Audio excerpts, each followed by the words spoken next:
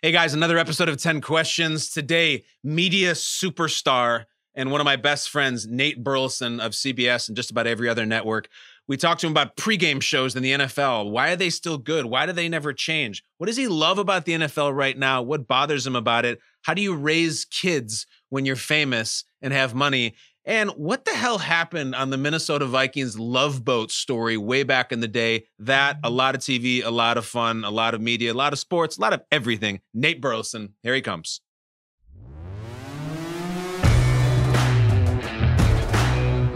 This podcast is scheduled for 10 questions.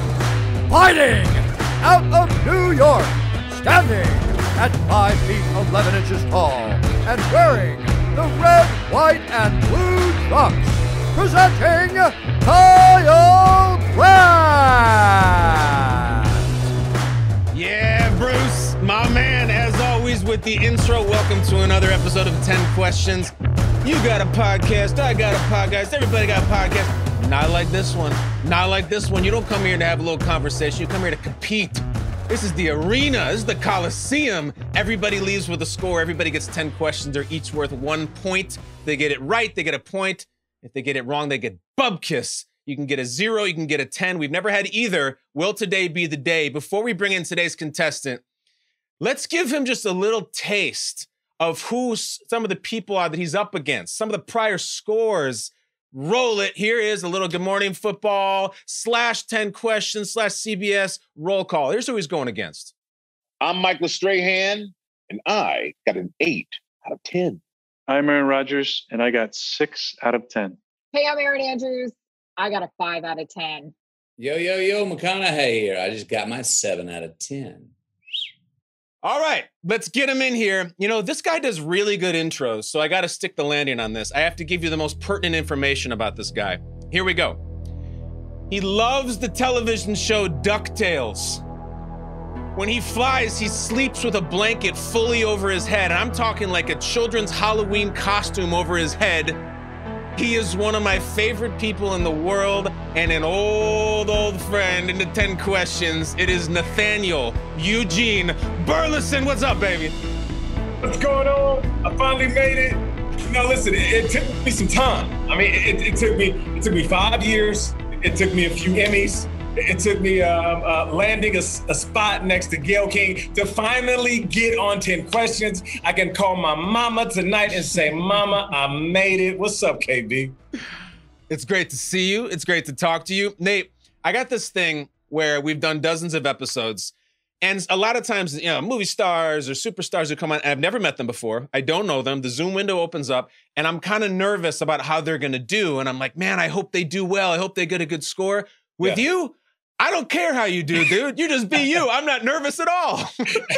Listen, I kind of want to get a 0, but I'm going to try because I'm competitive.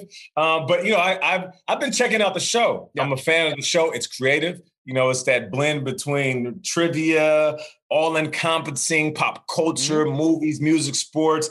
And, of course, you weave in the interview. So this is a great show, and I'm glad to be on, fam.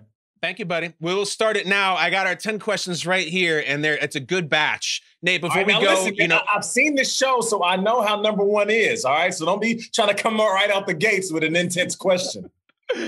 All right, it's funny you bring that up because the first episode we ever did, it was with Aaron Rodgers, and he got stumped on question 1 and had to burn his lifeline on the first question. That lifeline, Nate, on our show we call it Ask a Millennial. If you get stumped, we have a real live millennial. His name's Richie, and he's here. Waiting in the wings right now. We'll call him I know, baby, I know. Without further ado, Nate Burleson's 10 Questions starts right now with question number 1. Nate, your first topic is network television. Your first question, what does CBS stand for? This is an easy question.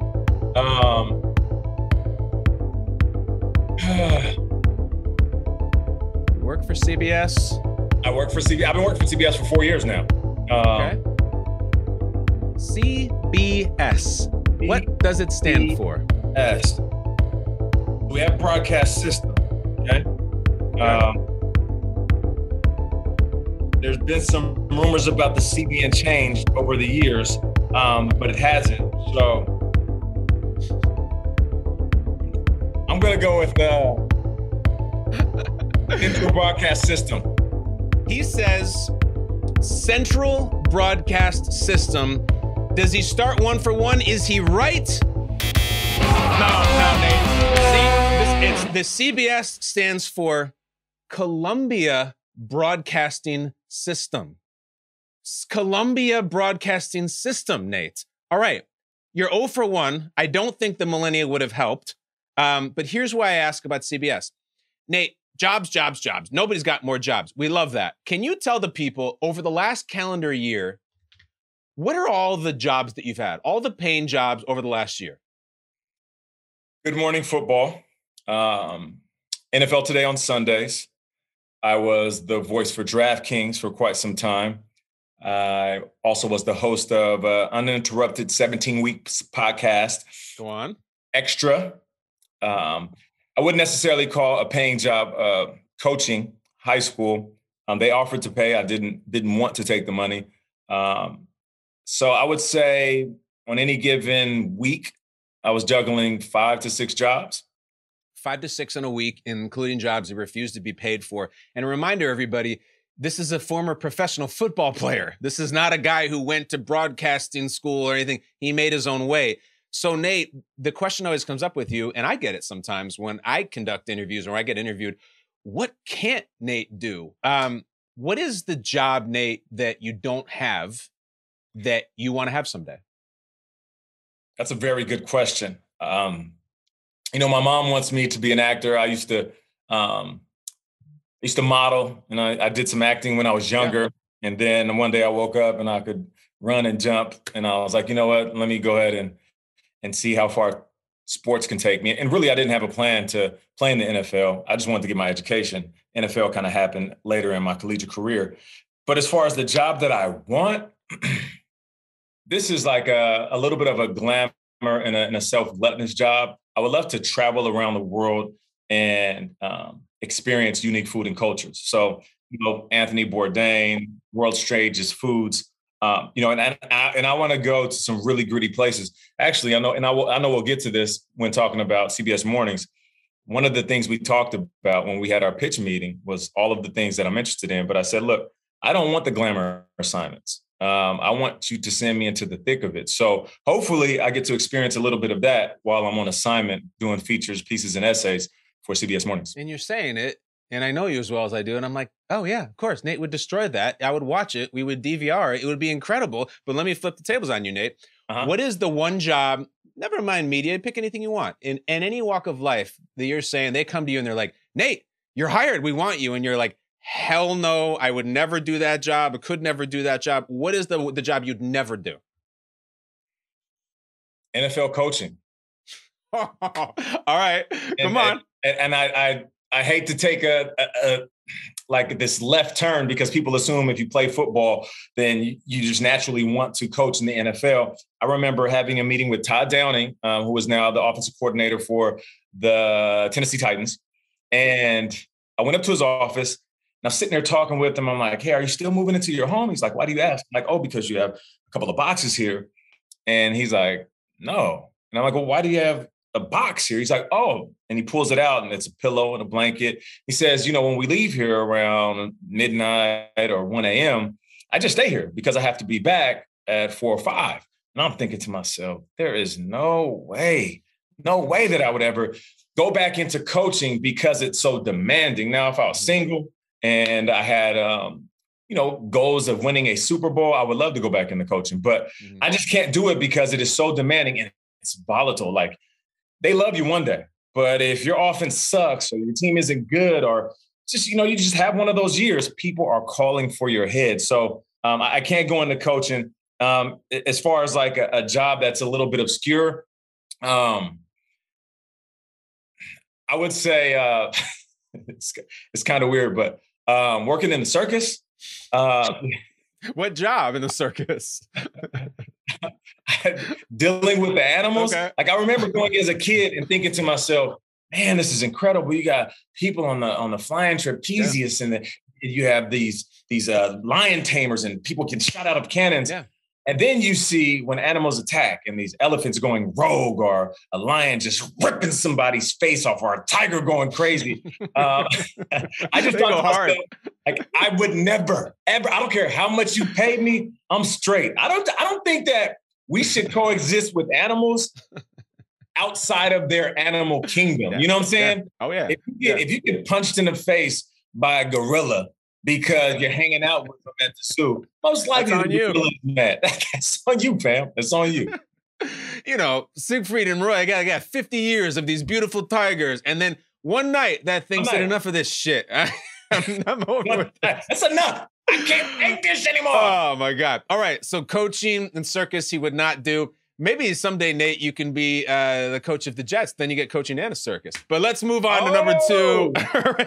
All right. So Nate did not get the first one. But Nate, the good news is question number 2 is something you love, and it's multiple choice. All right. Category number 2 is pop music. Nate, 2 choices. You were drafted into the NFL in April of 2003. What was the number 1 song in America when you were drafted? Is it A, In the Club by 50 Cent, or C, The Way You Move by Outkast?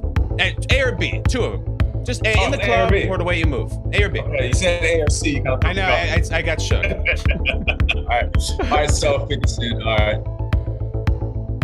Okay, it was lit. I remember coming out of 03. Remember when I take out. Yeah. Go. You said Outkast? Is what was the other one? Yeah, The Way You Move by Outkast or In the Club by 50 Cent. It was I Like the Way You Move. Nate says The Way You Move was the number 1 song when you were drafted? Yeah. You're moving 0 for 2, dude. It was In the Club. It was In the Club. Do you want to know what just happened? Let me take you behind the scenes. I can do this with you. So I like to build up the confidence early. So I actually had 3, which is why I said A and C, because I eliminated the middle one. I put it down to 2 answers to make it easier on your ass, and you still got it wrong. Still got it wrong. All right. Here's why I'm asking you about, you were drafted in 2003 out of Nevada. You go to the Vikings, have this 11-year career. Now you talk about the NFL all the time. You do it CBS, NFL Today. 2003 to now, lots changed. Nate, what do you love right now about the state of the NFL? As a wide receiver, selfishly, I love the fact that offensive players are protected more now than ever. So there's this duality that I live in when I appreciate the game from a distance. One part of me says, all right, if I was a wide receiver playing right now, I would be more dominant than I've ever been because they can't touch me at the line of scrimmage. Even when they're throwing me the ball, you can't hit me before I touch it. So most likely I'm going to be running the most confident slant route, go route, hitch route, double moves, because you can't really hit me till I touch the rock. But then on the flip side, the old school player in me thinks, yeah, but it's not as tough as it used to be. I remember, getting, my face mask grabbed at the line of scrimmage and then fighting with the DB, running across the middle, and the Ray Lewis hitting me with a forearm shiver, and I'm flying in the air, and then getting up, fixing my face mask, dusting myself off, and then catching a ball after my quarterback has scrambled. So I look at the game from 2 perspectives. The best part about what the game gives us is that it is so exciting. There's parts of it when you're watching it that seems like an NBA All-Star game, the first half, where it's like, man, this is easy. They're just throwing this ball around. This is like 7-on-7. But then, occasionally you want that nasty hit, and you want that guy to get blasted on the sideline. You want some snot bubbles and mouth fleece flying and some chip paint on somebody's helmet. And then you see the flag thrown. And you're like, come on. So the best part about where the game is that it is more exciting. I don't care what you want to say. You remember there was a pocket of time where it was almost like soccer scores. It was low scoring affairs, 3 yards in a cloud of dust. And you'd be spending 3 hours watching a game and the score will be 10-7.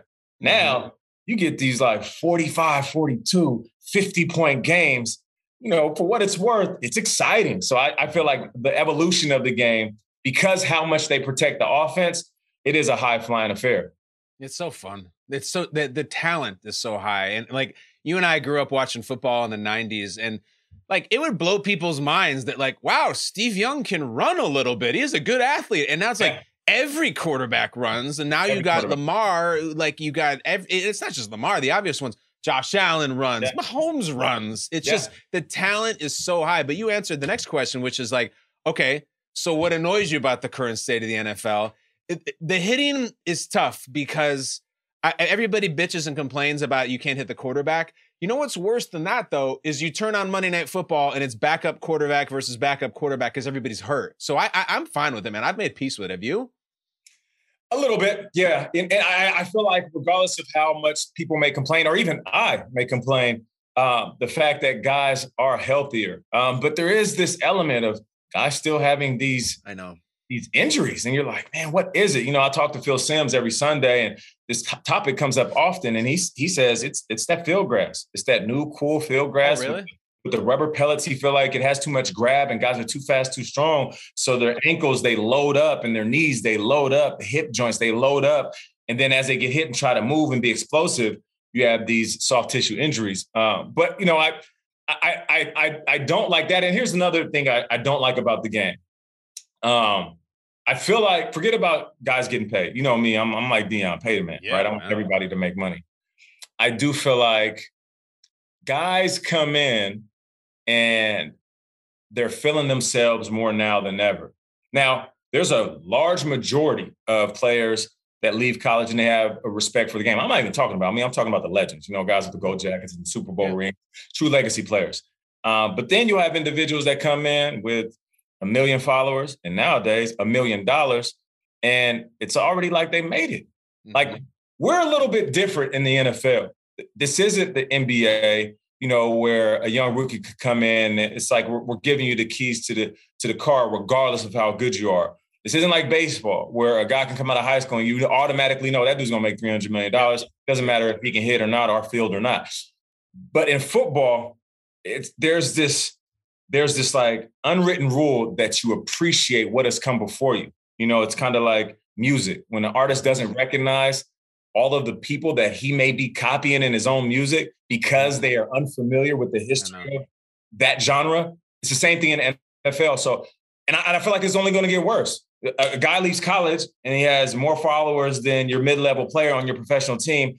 And now he's a millionaire before he gets his first NFL. What are you going to tell that dude? Nothing. You know what I'm saying? So hopefully, you know, we have more guys enter the league with humility, because this could spin out of control sooner than later. And there's no hazing. I'm not saying guys should get hazed, but there's no like way of putting a player in check anymore. I know that you can't take that guy with $1 million, have him carry your pads, duct tape him to the goal line, shave his head and dump him in the cold tub. Right. And you used to do all of them. Nate, one of the guys who just became a finalist for the Hall of Fame is Steve Smith Sr. And I bring it up because Steve Smith Sr. was on this show and he got the lowest score we've ever had. He got a 3 out of 10. Okay. And it was a disaster. We go to question 3. We got to get on the board here, baby. Let's just get a 6-yard catch on the flat, get you going. We don't need anything deep. A little screenplay. Just get the ball in my hands, coach. Let's set up the screen. And guess what, Nate? Here's your screen. Question 3, your category is liquor. Liquor. Here we go. Question 3. Nate is 0 for 2. What cinnamon whiskey brand, popular amongst American college students, Fireball. What was that you said, Nate? Fireball. He said Fireball. Was it actually created in Canada? Ring him up. Nate's on the board. Thank God. All right. Oh my gosh. The second you heard cinnamon whiskey. Now everybody's like, damn, he got that fast. Nate is an alcoholic. Nate does like to drink responsibly. He's a grown man. One time we were out drinking with Nate and I was wanting to take a selfie of me and Nate. And I'm like, oh, don't worry, Nate. Like, I won't post it on social media. And you're like, I don't give a damn if you do. I'm an adult. Post it. That's like, a fact. I'm a grown man. I get it, though. People would tell me, you're working for a network now. Yeah. Or even when I was in the league and they would hide their drink behind their back, I'm like, bro, we're adults at an adult function. It's all good. I know. It is. But I'm not asking about Fireball. Just talk about drinking, even though we love to. Fireball is what the college kids do to pregame. They pregame with their Fireball. Nate, you're on a pregame show. You have been for years, the NFL Today. It's a funny thing with media now that there's so many new kinds of media and media's changed so much. And yet these network pregame shows I've stayed almost entirely unchanged for the last 30, 40 years of our lives. They just are what they are mostly, and they stay.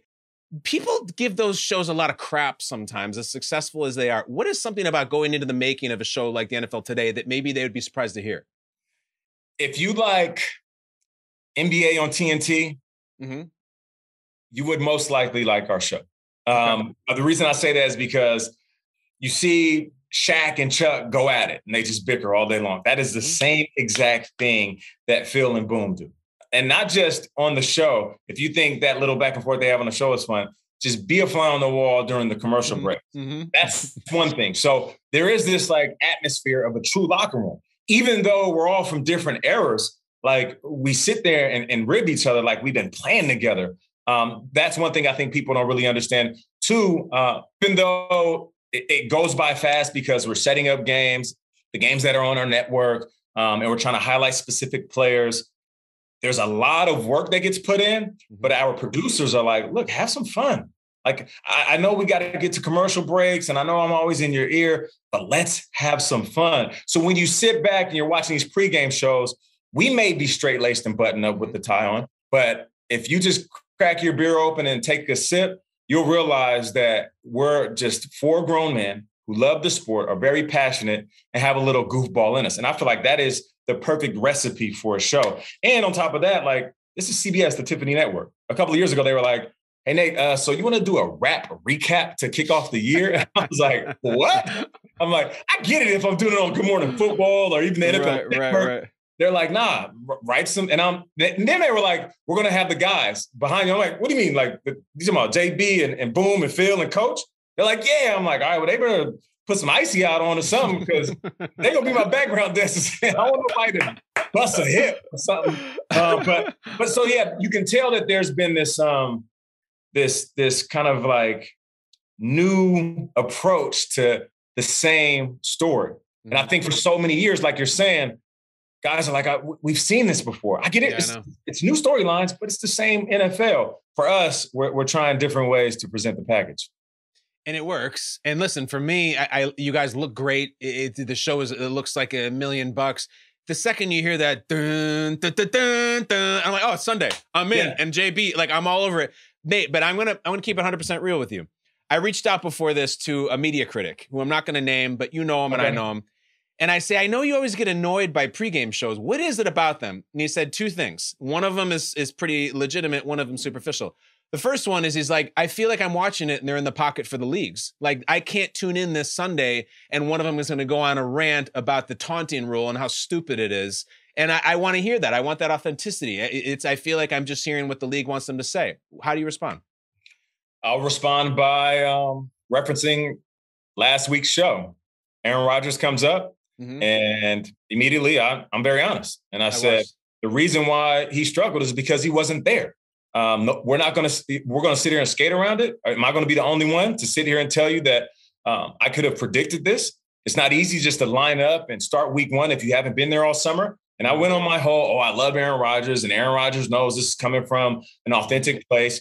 And then a couple of segments later, and you were watching this weekend, Boomer kind of mentioned the refs and how there were some funny calls. And I said, let's call it what it is. They were horrible this weekend.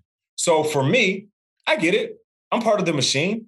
I'm not going to sit there and try to dog any aspect of the NFL, but I would be inauthentic if I didn't speak from the heart. And the reason I am that is because we occasionally did that. Of course, we work for the NFL. They pay us. But what we've done on Good Morning Football has given me the confidence that occasionally you're going to have to step outside of your comfort zone, make people uncomfortable, and it might be your crew and cast and even your execs, and talk from the heart. Because in that moment, everybody might be lightweight shocked. But more importantly, the people that are watching, they're like, this is why I tune in.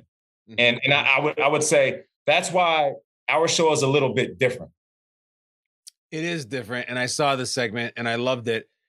When you do that and say the refs are horrible, you get any brushback? No, because I quickly reference one specific play or or even a game where I'm like, you know what, these refs are horrible. I mean, they've been good all week, and I don't see this often, but I just can't stand behind what happened this weekend or what happened in this game. So, and I think fans appreciate that. The viewer appreciates that, to occasionally hear something that is really brutally honest. Yeah, and I get asked that all the time working for the NFL. They're like, is there they tell you not to talk about things? You ever get in trouble? And I was like, I can't think of a single time in 5 years that I've gotten in trouble for something I've said. And Nate and I have said some crazy stuff. Like crazy in the sense of being critical, in the sense of being off color, in the sense of just being straight potty humor. Right. I never get it. And people think that the NFL must, but they don't. There was a moment where we kind of looked at each other and we like, I think simultaneously said it without saying it. They hired us for a reason. So if we're not the individuals that they hired, then we will be quickly replaced. And that's when our personalities came out right on camera. I know. Nate, you're 1 for 3. You have 1 point. All right. You got the liquor one. Here we go. We get into the multimedia here. You're going to love this. Question number 4 is name the movie. All I'm going to do, Nate, is I'm going to play a short clip from a major motion picture. If you think it's some dumbass movie from the 80s or 90s, you're probably right. And so here we go. Nate, listen to this clip, and all you have to do is give me the name of the movie. Money now and a lot more when I get in that office. You can take that to the bank. I'm going to take you to the bank, Senator Trent. To the blood bank. What do you think, buddy?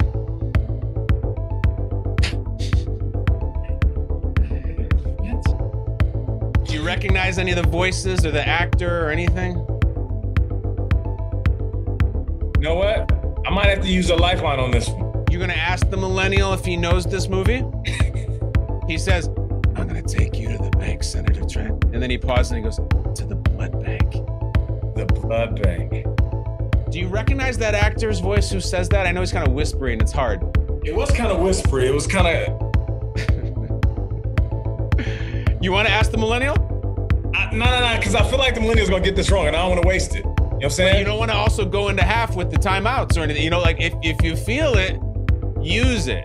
It's your call, buddy. Your call. All right, let's go with the millennial. Bring him in. Bring him in. Richie Bozek, a young man. There he is. Richie, say hello to Nate Burleson. Nate, how's it going? It's so great to meet you. Nice to meet you too, fam. Don't let me down, bro. All right, Richie, you guys have 30 seconds. Richie's pretty well-versed in movies and stuff. I don't know if this one before his time, but 30 seconds on the clock. Richie and Nate Burleson, what was that movie? Go. All right, Richie, so let me ask you this. Do you recognize the voice? Was that Bruce Willis in there? I don't know, but he said senator, right? He said senator something. Yeah, Senator Trent. So I mean, straight up, I don't know this.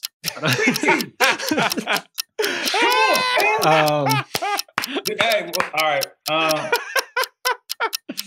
10 seconds. I mean, is that like the name of the movie Blood Bank? It sounds like it'd be the name of a. There's no movie named Blood Bank. I have a movie called Blood Bank. Kyle, I'm gonna take a. I'll say Hard to Kill. Richie, this better be right, or else I'm gonna fight you, bro, when I see you. Because hopefully, what do you say for your answer? Hard to Kill. All right, Richie, hold on. He says Hard to Kill. Is it hard to kill? It's hard to kill. How did you do that? Hey, Richie, because first I was thinking about individuals with like deep voices, and Bruce Willis came to mind. Steven Seagal came to mind. Hello. So, but Richie, what's up, fam? Like, I mean, we got it right. Somehow there's help in there. No. We did not get it right. I got it right. But you know what? Hey, right, Richie, yeah. Coaches always say, know your personnel. I put you in a bad position, so I'll take the blame for that. I should have went down process of elimination, deep voices. When Steven Seagal popped in my head, that's when it hit. So, all right, so you Richie, got it right. That's all that matters. All right, Richie, you go watch Hard to Kill, Marked for Death, Out for Justice, On Deadly Ground. Just go watch the whole Steven Seagal filmography. Thank you very much. Another disappointed contestant in Richie Bozek. Nate, I have to take a sharp left turn here. I'm asking you about Hard to Kill, not because of Seagal, but because of the concept of hard news. Yeah. When you were leaving Good Morning Football, we have fun, we talk sports, and when you were leaving, you and I talked about this. I was like, damn, Nate, like, you're going from talking about, Dak Prescott outside the pocket to like Afghanistan and withdrawal, like all of that. Yeah. And I almost was nervous vicariously. Yeah. What's it like making that jump, man? It's funny because I wasn't as nervous as I thought I was going to be. What we've done on Good Morning Football is we've created great habits for any other job that we will ever have. And I didn't realize that until I started working in other spaces. I started working with Extra and doing more work on NFL Today, and then doing podcasts and hosting documentaries. The reason I bring all this up is because the preparation it takes to do a live 3-hour show, you can take that concept of how you prepare and apply it to anything. Now, that's one thing. Another thing is at 40 years old, when I come home, and I think we're very similar in this way, I don't come home and talk about football. I don't come home and it's like, hey, what's up, honey? Hey, so listen, Peyton Manning, he's going to do Monday Night Football. You know what? Andrew Luck might come out of retirement. Like, I don't do that. For me, I come home and I'm talking to the wife. I'm like, you see what was going on in Afghanistan? Like, man, do we have any relatives in Louisiana we have to check on? Have you heard what's going on with Governor Cuomo, or even hard-hitting topics that are on a local level, global level? Like, these are the conversations that I have. And then not to mention I wouldn't call it expertise, but my experience in the restaurant business, owning a restaurant, being heavily involved in not just my own investments, but helping athletes invest their own money, starting businesses. So as I started working the first few days, I realized these topics that I'm talking about on a daily basis are everything that I've either done or am doing right now, which is so comfortable. When I first left the game, I was so attached to football, right? It was like one of my first loves. And it was a 24/7 job. And really, that's all I cared about. A lot of it was because I missed the game and I didn't want to let it go. So it was easy to get caught up in just thinking about football. But then as I hit 40, I realized, man, there's so much more to what's going on. And you've watched me over the last couple of years. I've made an effort to do less surface work at the NFL Network. I've taken on bigger assignments that are impactful about, the social climate of this country and making sure, forgotten heroes from the African-American culture aren't forgotten that, gave to this game. So it all is it's almost like a perfect storm of where I am and the opportunity that came. So I wasn't as nervous as I thought I would be. That's for sure. Do you remember that the first very hard news type topic that you spoke about or delivered on the air? Oh, right out the gate. It was, I don't want to call it one hell of a week, but it was a week that wasn't light on any news.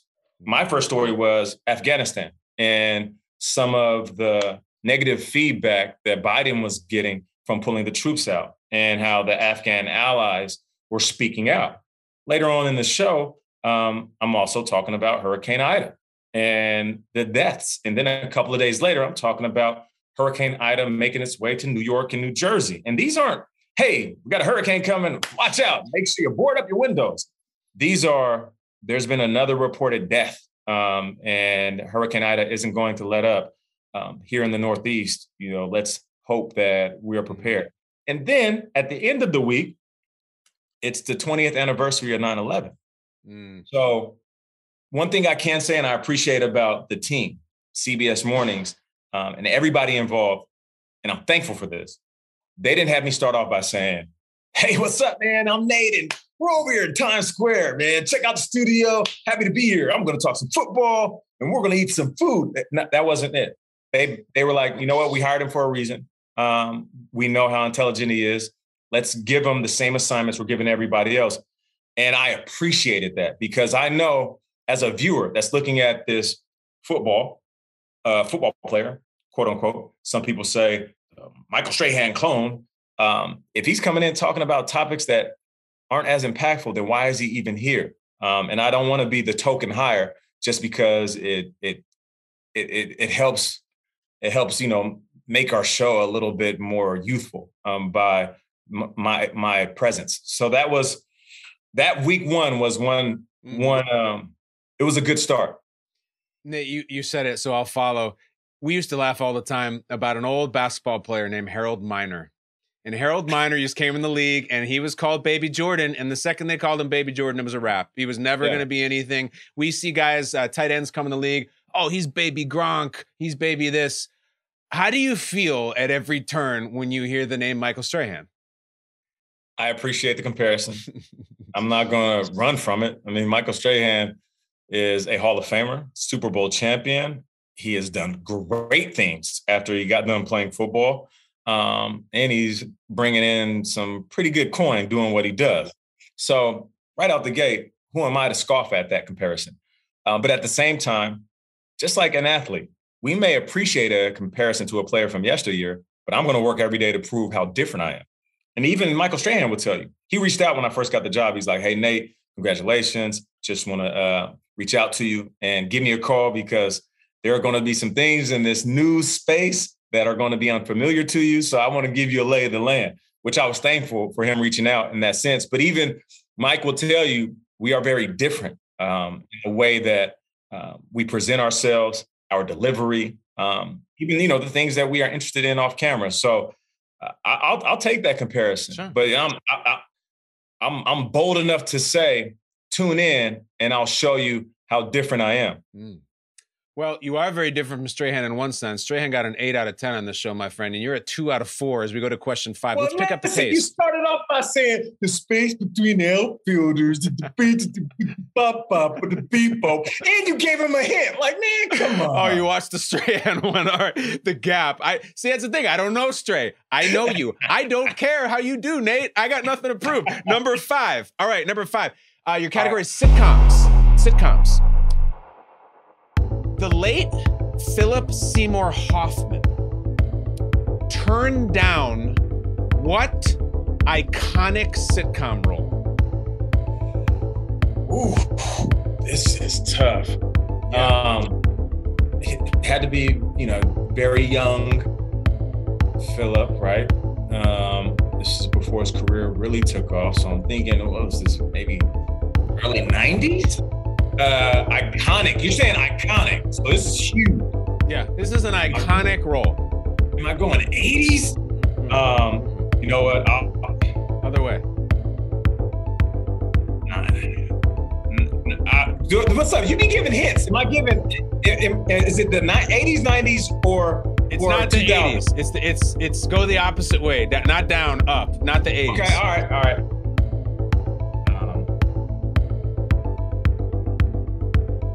Let me ask you this. Is it a show, you don't have to answer this, but is it a show that you recently tapped into? I mean, what? Is it The Office? What if it was? That's what I will say. What if it was? Maybe it is, maybe it isn't. I'm looking for the role. Philip Seymour Hoffman said no to it. Guess what? They also considered Paul Giamatti and Bob Odenkirk. None of them got it. What's the role? Is it The Office, Michael? Are you asking me or are you telling me? I'm telling you that. I'm telling you that. All right. This dude just said Philip Seymour Hoffman turned down the role of Michael Scott in The Office. Could he possibly be right? Yeah! We got home, baby. Nate, you're 3 for 5. You just tied Steve Smith Sr. with 5 questions left. We're the worst score ever, which is good. Nate, the reason I ask you about The Office, the workplace, you work around a lot of successful people, not just yourself, not just me, frankly, but all these people. What is the one defining trait that you see in the most successful people you're around? The ones that are the most successful, they never turn their heart light off. They are always passionate about what they're doing. There are days when you work with somebody and you realize that they can care less. But when you're around successful people, whether it's their career, how much money they're making, or just their status, they're always on. Working with Gail, every story from the very small to the largest story that everybody is talking about in the world, she's locked in. We have an author on the show. They give us a book. It doesn't matter if it's a few days before they come on. Gail's thumbing through it. And then she'll show up the day of, and she's like, so in chapter 4, and I was like extremely fascinated. by that. And then I started to think about all of the very successful people that I know, and that's it. I never meet somebody that's uber successful and they're like, well, whatever. No, I'll just show up, I'll do my thing. Because, it's always the ones that love what they're doing every day. Not saying that you're always going to be good. Not saying that you're always going to, land it. I'm saying that you see it in somebody that they're passionate 24/7. And those people, I feel like, will always have a job, or at least a job waiting. Because at the very least, no matter how good somebody is at their job, somebody that's passionate is going to work their ass off. I know. And that's what successful people do. I agree. And in our industry, I've seen people who fake it and they can get by, but you can tell it's not lasting. And I look at the cream of the crop and whoever it may be, James Brown, Joe Buck, whoever, Mike Tirico, like those guys work so hard and they're so committed. And they're all so wealthy and so successful and they don't give a damn and they work their asses off. You can't fake it forever. Well, listen, Kyle, you're a prime example of that. I've talked to you plenty of times over the years, called you out at dinner, having a couple of drinks. I'm like, bro, the way you approach the show, it's like iron sharpening iron. Like it's like playing with a talented wide receiver and then saying to myself, damn, I got to go hit the weight room. I got to go work on this release move because I don't have that one in my pocket. I need to learn how to run that post corner post. I got the post corner down, but that post corner post that Kyle's running, I need that because I see him getting open and being successful and scoring touchdowns. Like you've had moments. It be the middle of the off season. Teams are gone. Players on vacation. There is absolutely nothing to talk about, and you show up like you are hosting the Emmys.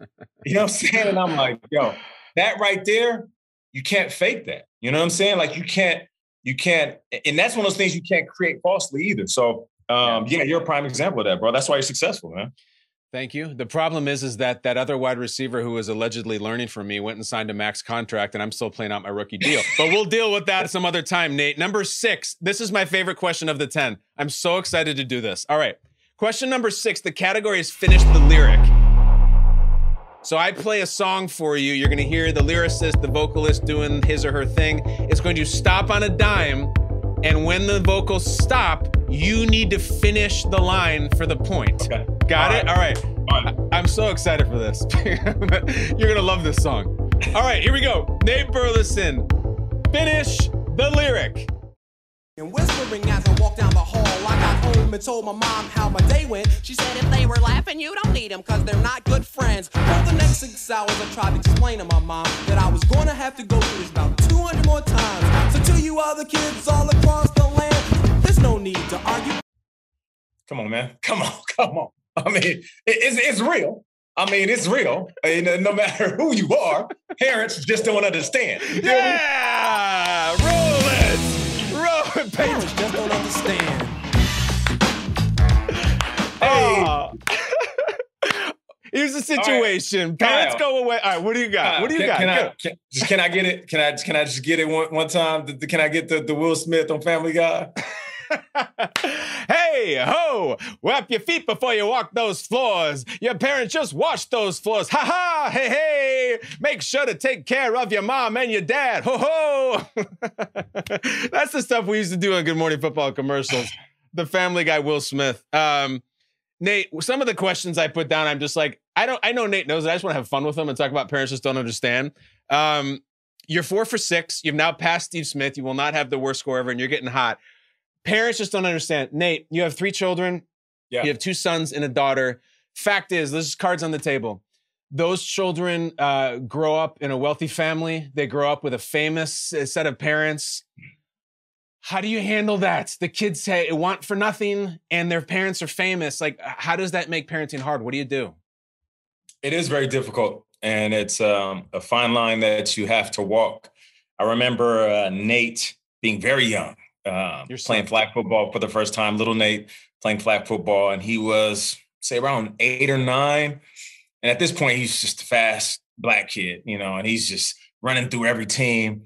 And I remember him facing another black kid. It was like the first time he saw, it was like the Spider-Man meme. He was like, oh, snap. It's like, damn, that dude, he looked just like me and he's fast. And the coach came over and he's like, hey, Nate, can I talk to you? And I'm like, what's up? He's like, so your son, he's saying his knee hurt. And he was warming up early. He's fine. I just think he might be a little shook because this team is really good. And I was like, what? He's like, and I kind of felt it. And I walked over to him. He's like, yeah, Dad, my knee is hurting. You know, and I'm like, Nate, what's going on? Like, are you shook? Are you scared because you see another kid that looks like you that might be as talented as you or maybe even more? Like, what's going on? And at that moment, I realized, like, he lives this privileged lifestyle. Of course, athletically, it makes sense in that scenario. But also in life in general, he's never going to have to want for anything, at least right now. He's always had enough money to buy the best sneakers and the new gaming system when it comes out. He has what he needs. How do I instill that desire to fight and be tough in moments? Toughness, man. How do you do it? How do you do it? So at that point, I kind of earmarked it. I said something to him. I talked to him, but he was really too young to digest it. I was like, come on, you can't quit. You got to be tough. Doesn't matter. Mm-hmm. And I remember my wife, like, he's too young for that conversation. You fast forward years later, he was a teenager in his early teens. He's playing in like deep Jersey at a basketball tournament. He's playing up. And the other team, you know, in Jersey, kids be reclassing like crazy. Like half of the team had beards and tattoos. One kid was smoking a cigarette on his way into the gym. Like, they was like the Harlem Globetrotters. And so my son, exactly. So my son's like, as he's warming up, he's like peeking back. And I'm like, all right, here you go. He's more focused on the other team than he is on himself. Yeah. He gets in the game. He's kind of rattled. He has a turnover. And then he's quickly taken out. And he went to the back of the bench. And he was so comfortable being there that I can tell he just checked out. Yeah. So we get in the car. I'm good. And my wife, she was like, I'm going to take Mia and Nehemiah in my car. I'm going to let you drive with Nate. She already saw it all over my face. Daddy time. Let's do it. Roll up the sleeves. This was the moment that I wanted to talk to him about, but he was too young when he was playing flag football. And I said, look, man, you're going to be in a situation a couple of years from now in high school where every kid is older. It doesn't matter. And you're in Jersey, kids reclass. And if you go to college and you play sports, there's going to be kids that are in their 20s that are there. And every kid that's on a scholarship is there to take your position. And I said, it happens in the league too. And then I quickly went into non-sports related topics. And I said, look, forget about sports. Who knows if you're going to make it to the league? If you get a job and you are working in a cubicle and your superior wants to tear you down and you're not ready to stand on your 10 toes and be accountable for your job and excel, he's going to beat you into the ground so much you quit. If there is a guy that is hired to do the same job you do and he's hungrier than you are, then he's going to take your job. And I kept extrapolating and I was like, look, if you are dating your girl in college and you are this kind of passive individual and there is a guy that is handsome, has confidence, he comes by and flirts with your girl or talks to her and makes her feel more comfortable in his arms than she is in yours, he's gone, fam. Yeah. And I remember talking to him and just taking this one moment saying, if you give up now, you will give up so many times in the future. This isn't about sports. This is about being a man. Mm-hmm. And that was the last time I ever had that conversation with him. And I remember that because at the time he's sitting there looking at me and it was almost like it clicked. Like he realized like, damn, like, because I think if I would just went sports. And what if you don't get a scholarship? And what if you don't make the league? Okay, I could care less about that stuff. This is about being a man. And that's the toughest part is knowing when to choose your pockets on how to be a dad, be his friend, and then challenge him when life isn't challenging itself. Oh, Nate, that's beautiful. And I feel like I'm going to remember that to tell my son.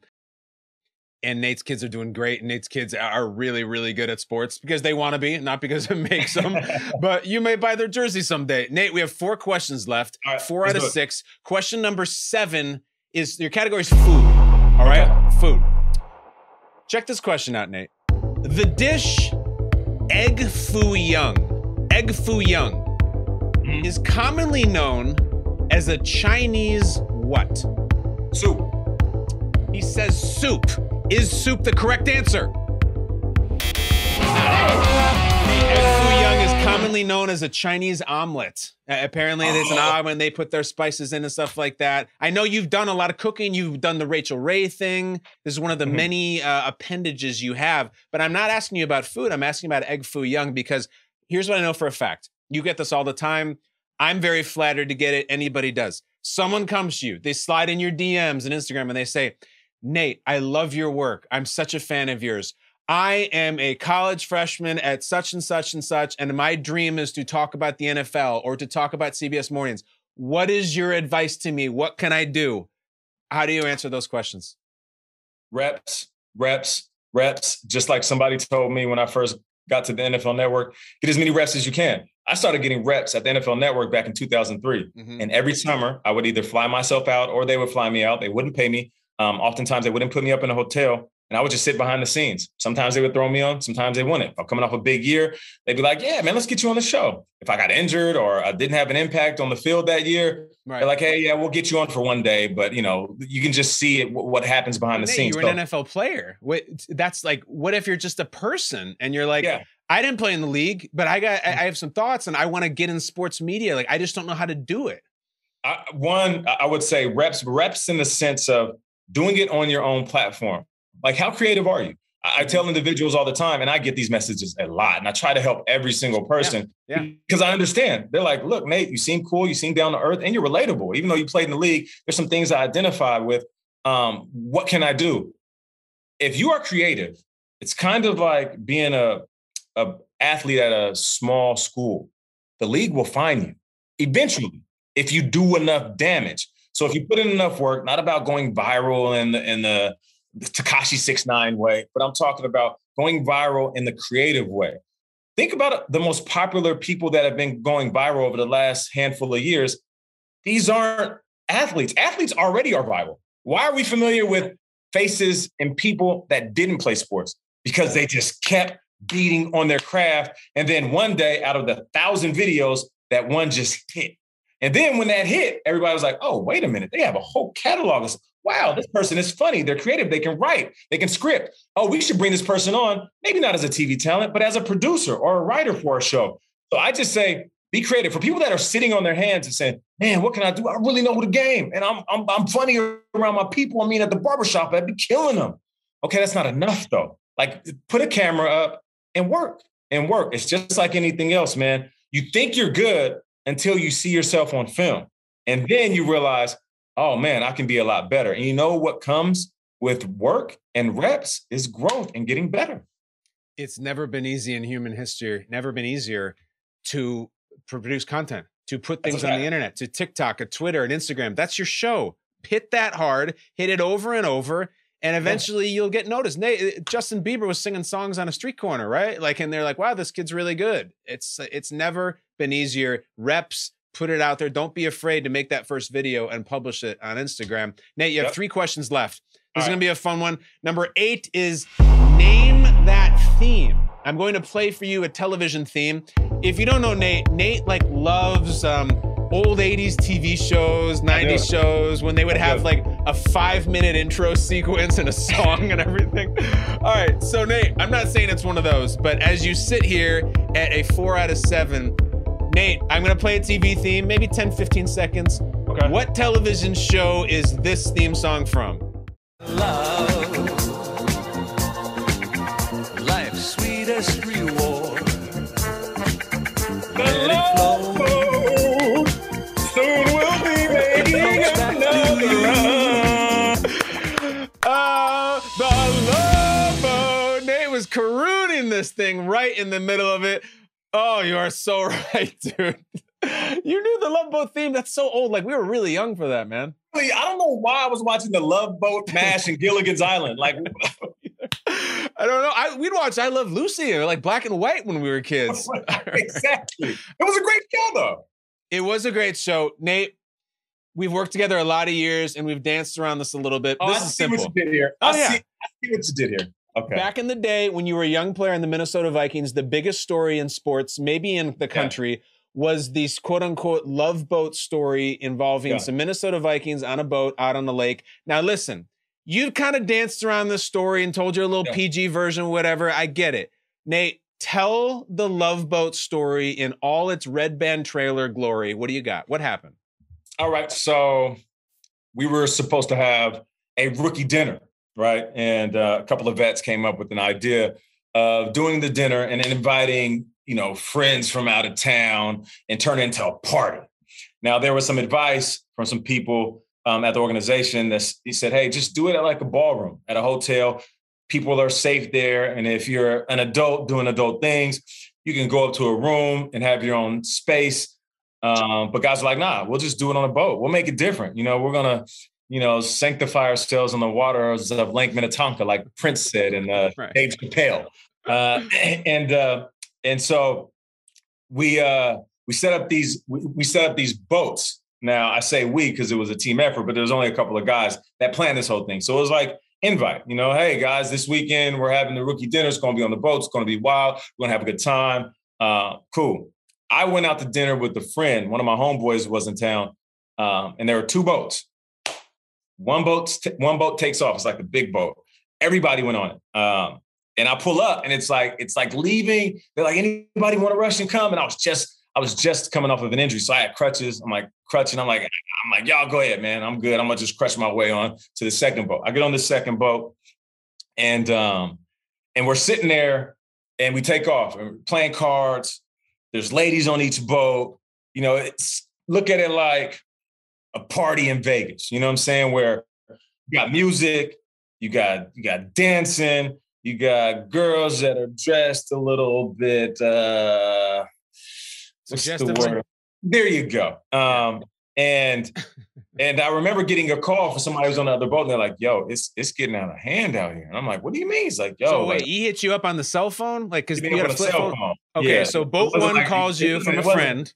A Zach Morris phone. Why are you holding your hand like this? So you're on the 86 Vikings. No. All right, so they call you from boat one, and they say, dude. So yeah, he's like, yo, it's getting out of hand. I'm like, what you mean? He's like, yo, like it's getting wild over here. This is turning into more of a club. And I'm like, yo, what do you mean? So my boat is pretty much chill. It's relaxed. You know what I'm saying? It's like a house party, like how house parties used to be, where people would hang out. You might see some people making out, you know what I'm saying, going off into a dark corner, but it wasn't anything crazy. We ended up getting back, and I remember being at a library.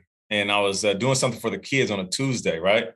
And I'm sitting there with the wife and the kids, and then as I'm leaving the library after giving out some award and gift and some scholarship to a kid who's been an academic all-star that year, the reporter's like, "Hey, Nate, what's going on?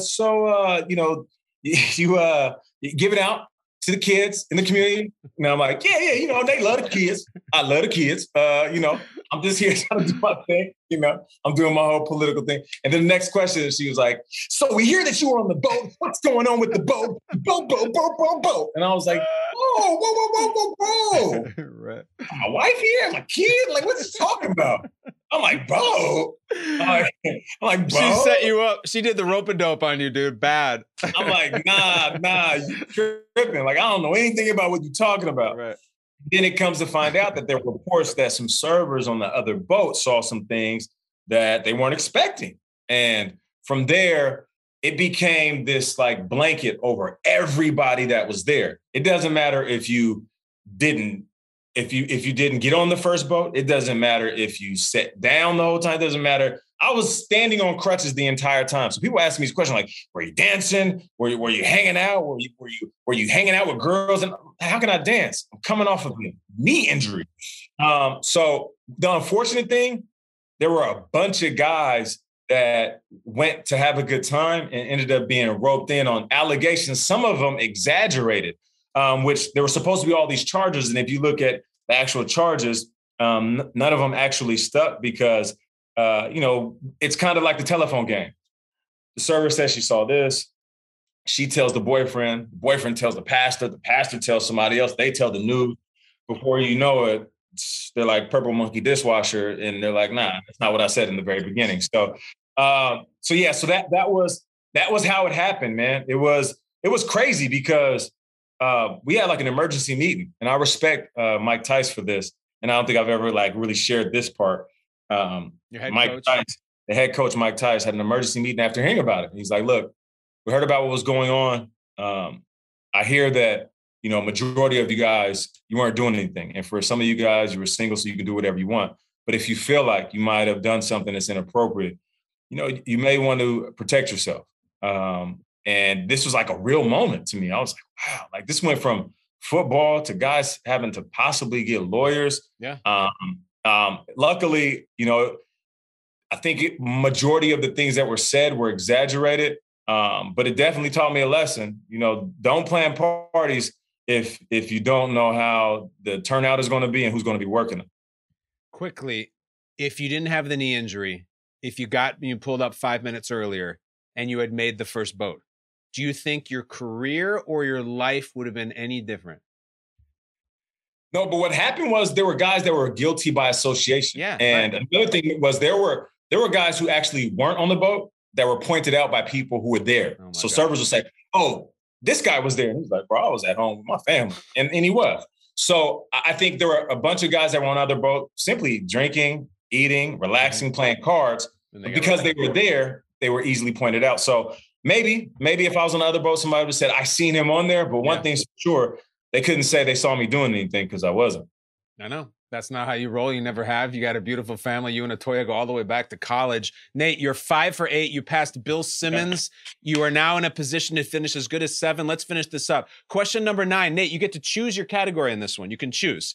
Do you want the category to be Europe or Kansas? Which one? Let's go with Kansas. You want to go Kansas? All right. Yeah.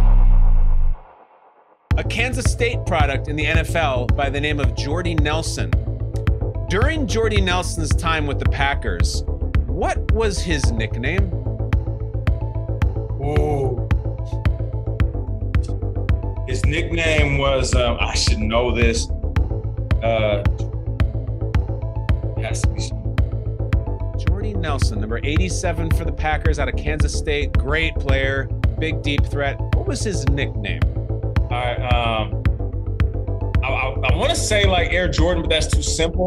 So I'll say, like, damn it. Was it White Lightning? No, it wasn't. I know it wasn't. What was it? What's your answer?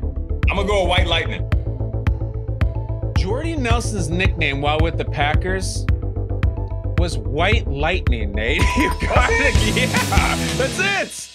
Oh my, yeah, that's it. And when he left, and I remember Rodgers would hashtag White Lightning, and there's all these fans had White Lightning t-shirts.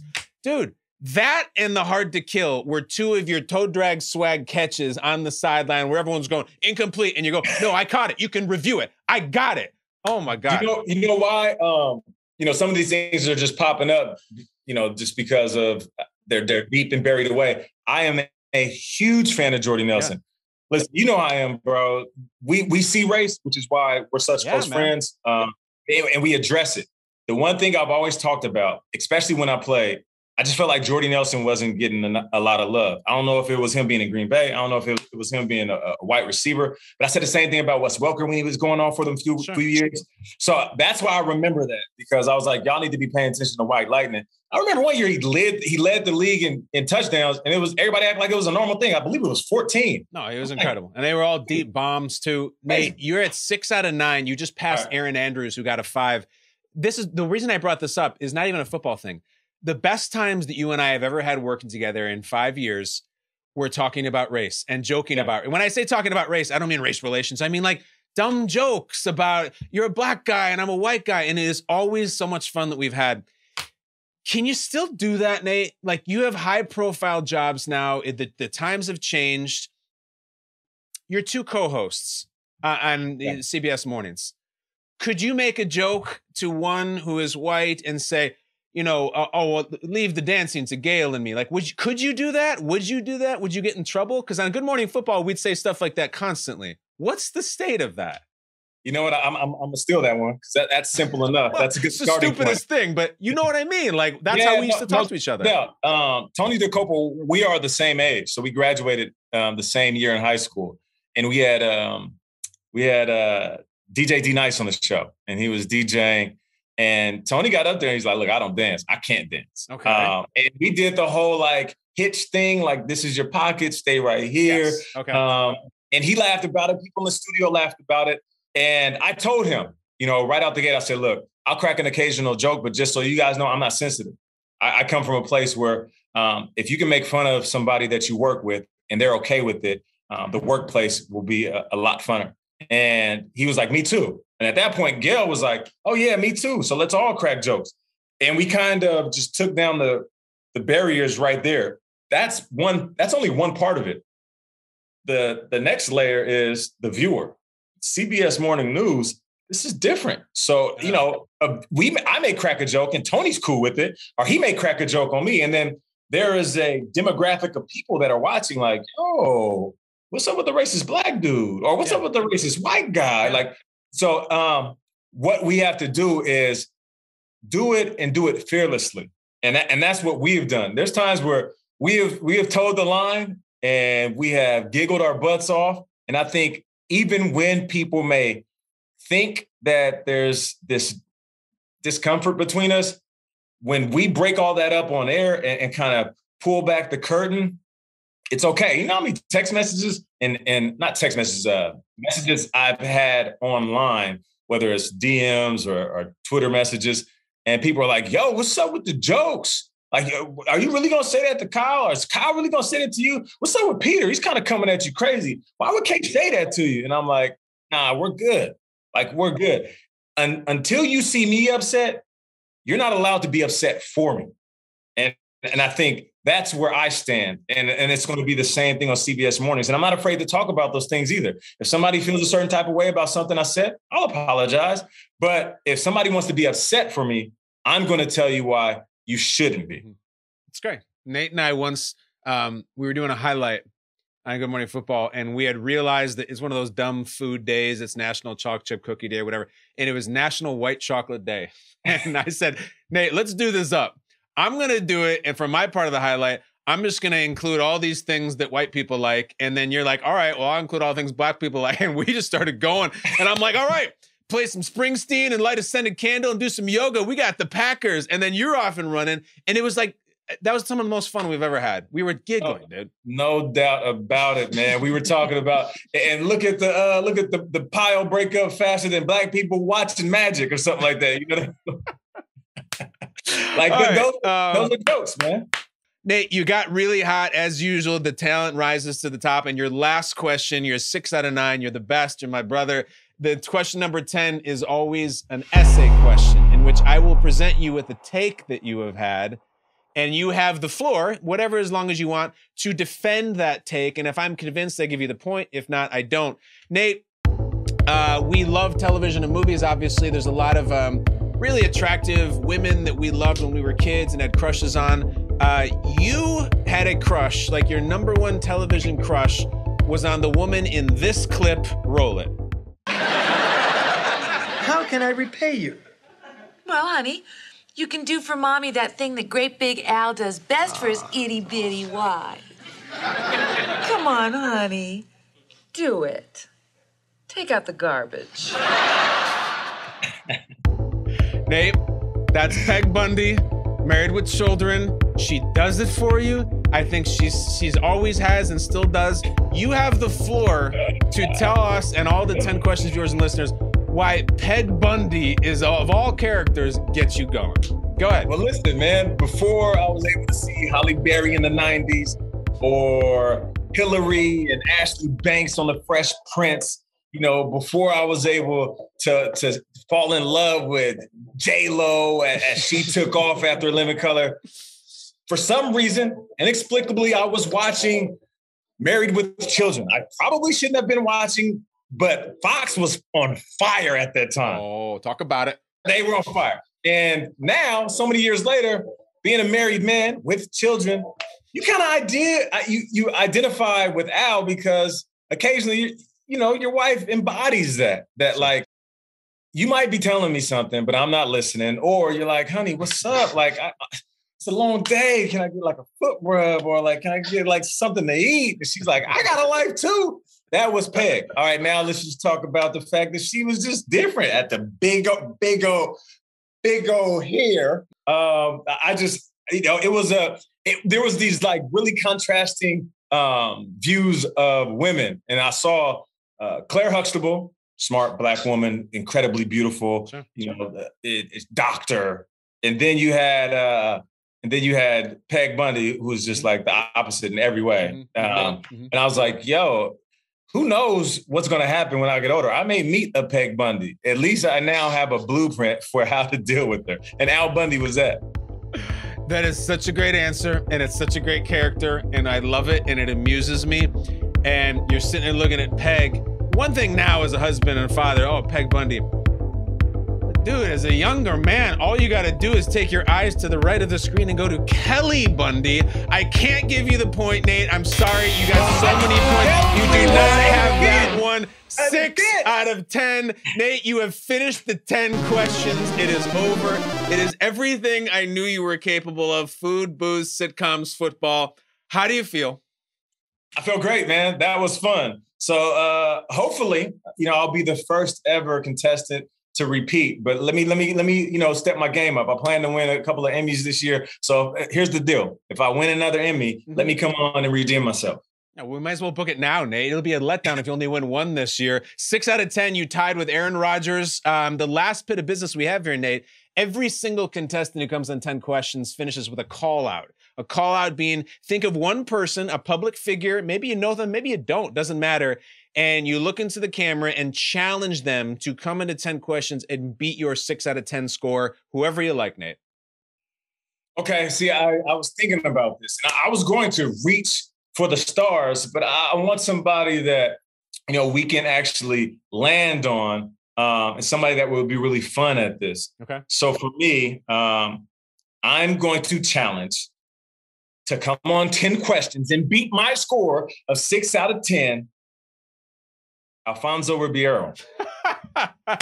Talk to him. Known as Carlton on The Fresh Prince, but I don't want to go the Carlton route because he hears that all the time. But he is a cool dude. I talked to him a few times, working for Extra. He has a great personality, a wealth of knowledge. He has a ton of stories, and he'll be fun. He will be fun. So I feel like, Alfonso, what's up? I'm calling you out right now. I got a 6 out of 10. Can you do this? And no, we will not ask you to do the dance, all right? No, we will just ask you the questions to see if you could beat my 6 out of 10, which I bet you can't. It's perfectly done. We will not ask you to do the dance, but we got lots of questions about Uncle Phil. Trust me, we got tons about that. Nate, you're the best. We go back years. I hope to know you for the rest of my life. Someday we're going to work together, my friend. You and I will be reunited. It'll be like in Predator with Schwarzenegger and Carl Weathers, and we'll do the handshake. That is all we got. That is Nate Burleson, a 6 out of 10. Thank you, everybody, for listening and watching. Click like, subscribe, all that nonsense. Nate, I love you. We'll see you next time on 10 Questions. Peace out, man.